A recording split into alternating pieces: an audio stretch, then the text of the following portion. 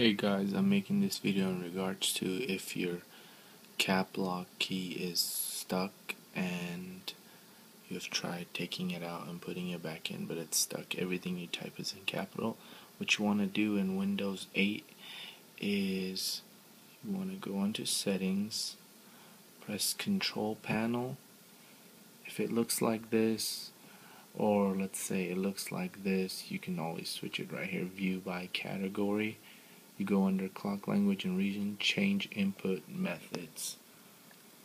Input methods, you want to click on advanced settings on the left side, and then down here it says change language bar hotkeys. You want to click on that, and right here it says press cap lock key.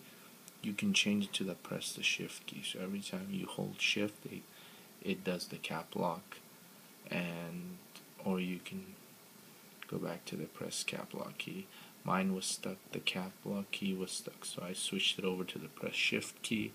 And once you do that, and let's say you want to start typing things, see it types in lowercase, and then I just hold the shift key and then I press, and now it does capital. Then I let it go and it goes back lowercase. This is how you do it on Windows 7. You want to go click on control panel. Under right here you press change keyboard or other input methods. Up here you click on change keyboard, advanced key settings, and there it is. You can change it to press the shift key.